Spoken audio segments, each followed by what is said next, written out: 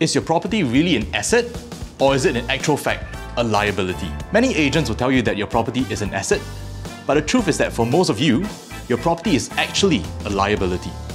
But what exactly is an asset or liability? To put it simply, an asset puts money in your pocket, and a liability takes money out of your pocket.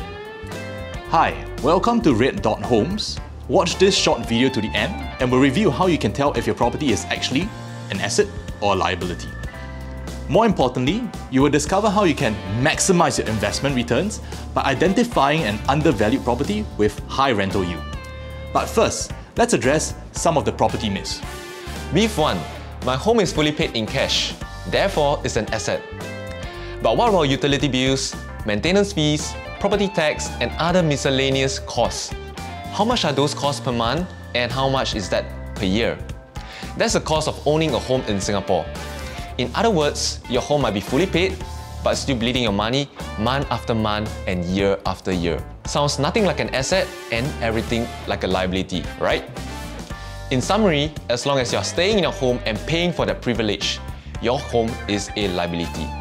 Myth number 2. But my home has appreciated in value since I bought it. Now, even if your home's value has increased, as long as you're still staying in it, it is still a liability.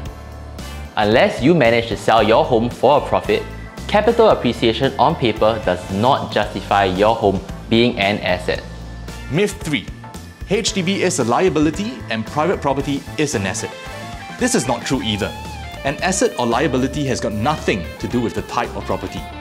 Remember, an asset puts money in your pocket and a liability takes money out of your pocket. For a HDB owner who decides to rent out the property and can generate a positive cash flow, this HDB is an asset.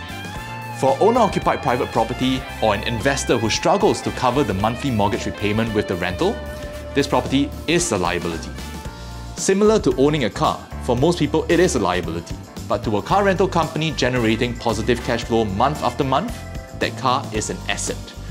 So here are 4 categories that a property falls into. And how exactly do you identify an undervalued property? The first way is through absolute price comparison. You'll be shocked how simple this is. Step number 1. Choose an area of focus. Step number 2.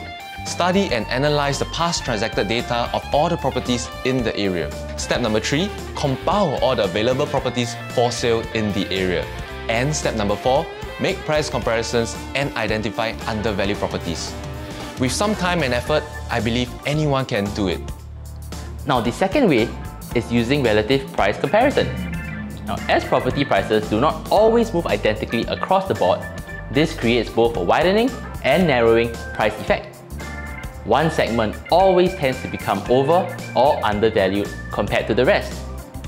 The idea here then is to swap your property when the price ratio is in your favor. Once you have purchased your undervalued property, the next step is to rent it out.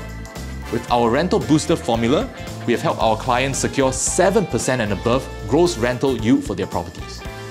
Keen to find out exactly how we can help you secure an undervalued property with high returns? Click the border around this video, fill in your details, and we'll contact you further to share our proven strategies with you. Talk soon.